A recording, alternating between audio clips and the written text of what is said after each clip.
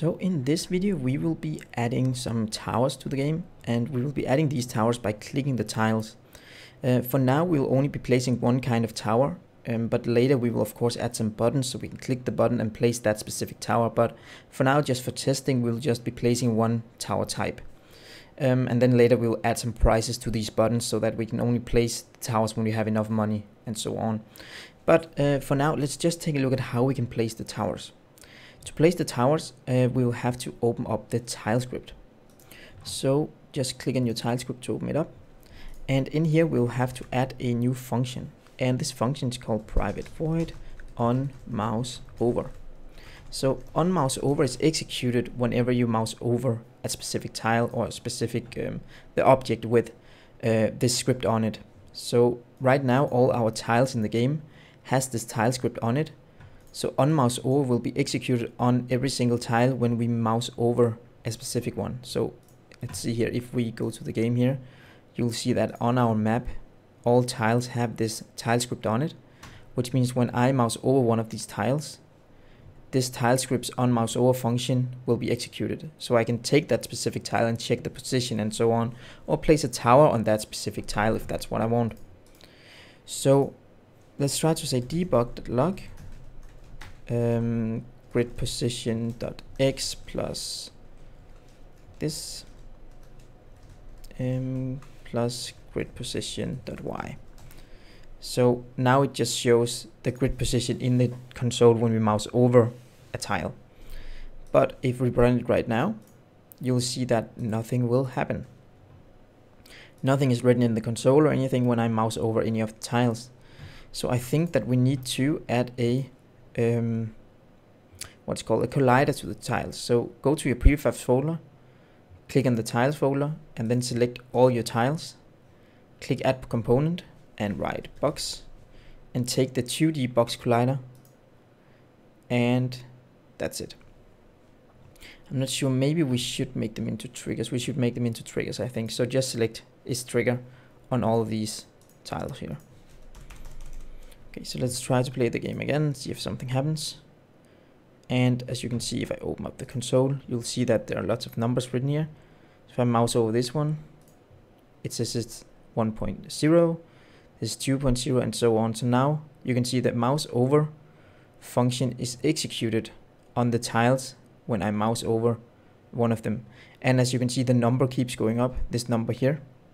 It keeps going up as long as I have the mouse over it. So this function is executed as long as the mouse is over a tile. So it's not a mouse enter or anything, it's just as long as it's over.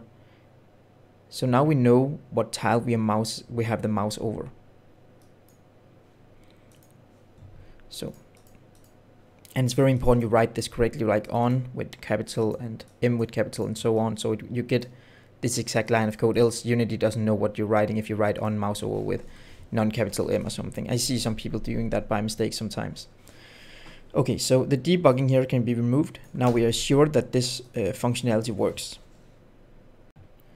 Now we can actually create a function for placing towers. So we can make a private void beneath here called place tower. This function will place a specific tower. Right now we can just say debug.log placing a tower. Just for now, we will delete this line later, but let's just check if it works. Then up here we can say if input.get mouse button down 0. So if we get mouse button 0 down, if we click mouse button 0, then we say place tower. So then we execute the place tower function. So we check, are we mousing over a tile? If we are mousing over a tile, well, then we check, are we clicking the button? If we're clicking the button, well, then we are using place tower. And this one is only executed once when you click down the button and look up. So you can't just hold it down and then just place lots of towers. So let's save and see if this works as intended. Placing a tower. Placing a tower. So now you can see when I mouse over one of the tiles and click the mouse button, it writes placing a tower. Now I just placed 24 towers somewhere. Okay, so that's not that funny. We don't place anything yet. So let's actually make some functionality for placing a tower.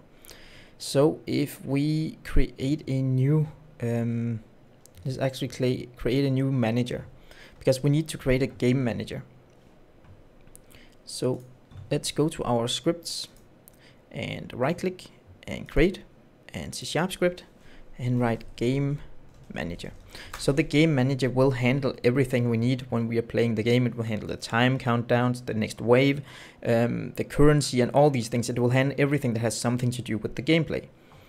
So if we click on the game manager, then our game manager also needs to be a singleton. So we inherit from singleton and write game manager. So now our game manager is already a singleton, and we don't need to write all the singleton code again because we already did this. Okay, when this is done, we can make a private what is called game object tower prefab. Okay, so this is one. This tower prefab is temporary.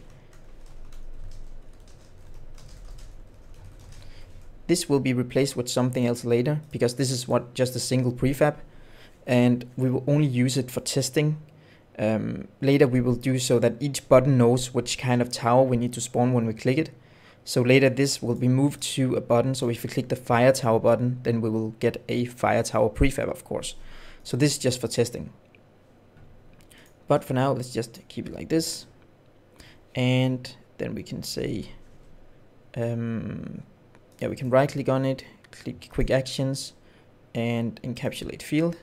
So we have a getter set. We only need a get for this one so that we can reach it from another script. Could also just make this public, but as I said, that's bad practice. So let's not do it, even though it's only temporary. If you can't right click and do all these things in Mono Developer or what you're using, then just write this code as it looks like right here. This is a property that we can use to access stuff from another script. Because this one is private and we can't access it from other scripts, we need to make it public, and we're not allowed to do like this. Public game object, tower prefab, and so on. This is bad practice, so because we're not controlling whoever sets this.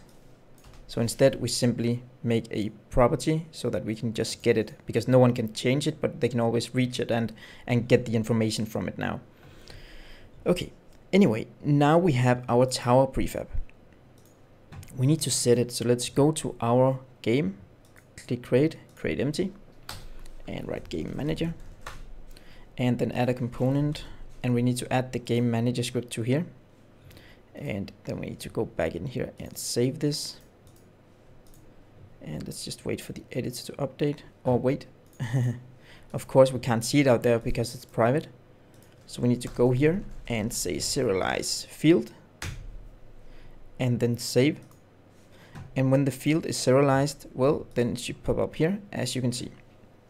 So now we have a tower prefab. You can pick any tower you want to. You can just go to your prefabs, go to towers, and then select any tower. I'm going to take the fire tower and drag up to here. And you can pick anything. It's just for testing, so it doesn't really matter what you pick. So now I have set it up so that my game manager has a reference to the tower prefab. So now that we have that, we can go to our tile script. So the smart thing here is the fact that our game manager knows about the tile prefab, not the tile prefab, the tower prefab. So each tile doesn't need to have a reference to the tower prefab. If we needed the tiles to know about the prefab itself, then we would have to add the prefab to every single tile here. And that would take a lot of time, right? And a lot of code, if a lot of execution of code, if we needed to add the tower prefab to every single tile so that it could spawn a tower. So instead of doing that, we simply just added it to the game manager. So the game manager knows about the tile, about the tower. So the tower, okay, I'm mixing my words here, tile and tower, so that the tile can access the game manager to get a tower instead of having every single tower on the tiles. Hope that makes sense. Maybe I was like stumbling on my own words. Okay, so now we should try to place a tower. So we can say instantiate game manager dot instance dot not instantiate dot instance dot tower prefab. And where do you want to spawn it? Well, we want to spawn it on the tile's position, so just transform the position And do we want to rotate the tower? No, we don't. So we say quaternion.identity. So now we should be placing a tower on a tile when we click it. There's no limitations. We can place 100 towers on one tile right now if we want to. But let's try to save this and jump back into Unity. Rerun the game. And if we click a tile, boom, then you can see we are placing a tower. But as you can see, the tower is placed in the top right corner. If we do like this and we do like this, then you'll see the center of the tower is actually placed in the top left corner of the tile, and that's not intended. We of course want the tower to be placed like this, so we need to do something to fix this. So to do this, we actually have to make a custom pivot point to our sprites, because as you can see here, when we place a tower, you'll see that the fire tower has a totally different height and different dimensions than our tile. So if we would say that now we just move the pivot point to the top left corner, well, then the tower will be placed like this instead of on the actual tile, and we can't move the center of the tile, or the pivot point to the center of the tile, because then we'll also have like a tower that goes over the edge a little here. So we have to make a custom pivot point so that tower's placement fits with the center of the tile. So to do so, we go to the Sprites folder, go to towers, and then go to Fire Idle, for example. In Fire Idle, we need to select every single sprite here from top to bottom, hold shift down and click the last one, and then we have to say pivot, and then say custom. Okay, so I've already tested this out, and I've written down that the custom pivot point that fits this is minus 0.06 as X and 0.6 as Y. And then when you've done that, you click the apply button. So that's the fire tower. If you're using something else, let's try ice. Let's see what I've written for ice. That's the same, minus 0.06 and 0.6 also. We can also do that right here, right away. Select all of them and take pivot point, custom, minus 0.06 and minus 0.6. And then poison, we can also take that now. And if we select all the poison idols, that's the same. So take the top one. I forgot to click apply before, so remember to click apply on all the ice towers. Select the poison ones, and pivot point should be custom minus 0.06 and minus 0.6. There we go. And just for good measure, let's just test the storm tower if it's the same. It's also the same. So you can basically just put this for every single one of them. Custom minus 0.606 and my 0.6 just, and apply.